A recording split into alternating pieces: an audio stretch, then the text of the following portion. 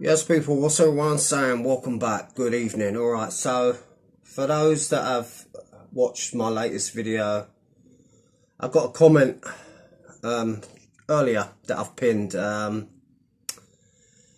read it. It's about Martin and Derek Beggie being cut from the same cloth. Basically, two comment. I was thinking that myself earlier today, and I'm glad I'm not the only one.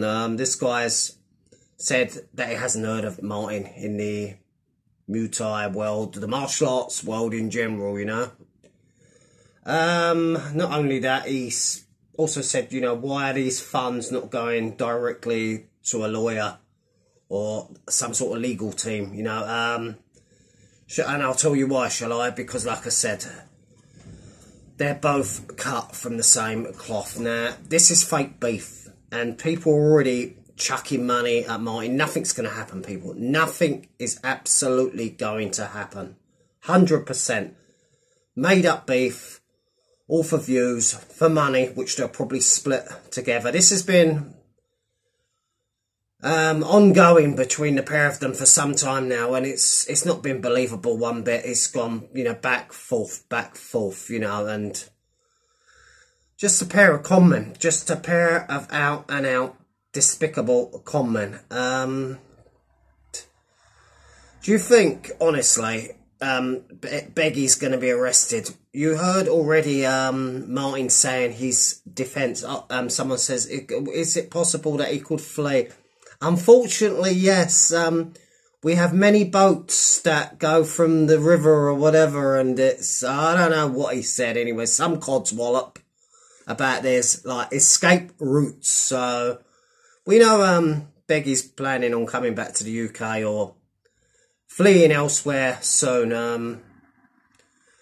And I believe this is a new way. This new GoFundMe is absolute bogus. And I've already seen people chucking 50 squids at him. It's mounting up nicely. And if I actually thought it would get Beggie done, you know, arrested, charged with something, I'd be all for it. But people, can you not see? Open your eyes. Stop being so gullible. Stop. You know, Beggie's pretty simple, but a lot of these viewers, a lot of these people have got more cash than brains. You know, if you can't sit and analyse this fake beef between the pair. I mean, Beggie's had a video earlier where he's had an email from BKFC manager at gmail.com or Sailor. That's I mean, please, he's pulling our legs. He can't honestly believe that waffle, can he? A random email sent from a Danny Brown, Danny Christian, Robbie Brown, as people have pointed it out to him. Oh, God. And has he split up with Chew? You know what? I doubt it, to be honest. Will he come back to the UK? I think so. I think there's a good chance. I feel he's used her. She's outstayed her uses, should we say. It was a place for him to basically sleep, which he does most of the day. So, you know, rent-free, of course, you know, rather than him paying for hotels, you know.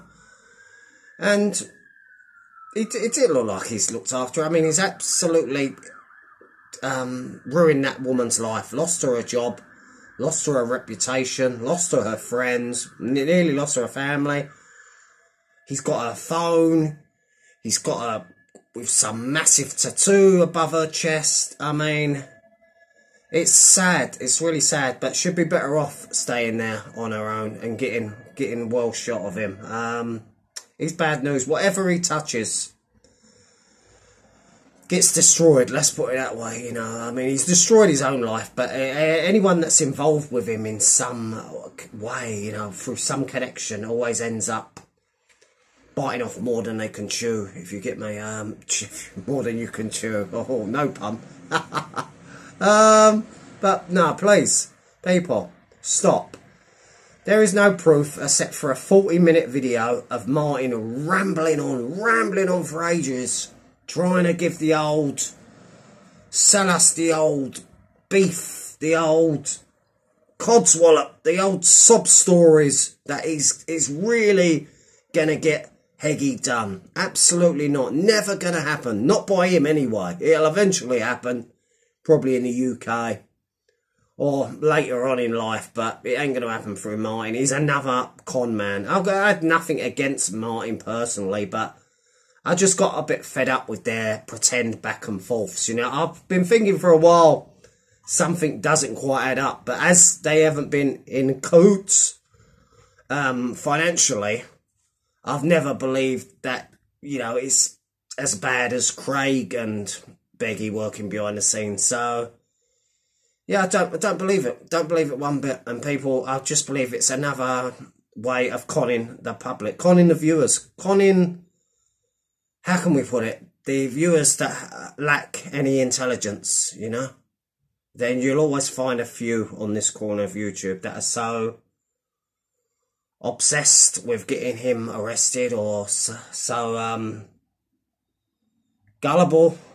You know, it's not hard. It's not hard. It seems like it's not hard to trick and con the people in this community. You know, I'm probably the only honourable one. I don't have buy coffees, PayPals, GoFundMes. I don't ask, you know. And I make do with what I make, you know, which ain't a lot. And all the others, it's just one thing after another. I mean, Craig is absolutely probably the greediest bugger apart from Beggie. I mean, he's got PayPal, not PayPal, he's probably got PayPal. He's got Buy Me a Coffee as well as raking all them super thanks in. You know, so there you go. That's it. That's my opinion. So if you want, you can check out the pinned comment of my last video, but I want to entertain Martin. There's something dodgy about him anyway. There's something that's, to me, not believable. You know, it's a load of old hogwash. Him and his fake beef with Decker. You ain't fooling nobody, the pair of you. You ain't fooling me anyway, you know? Con jobs.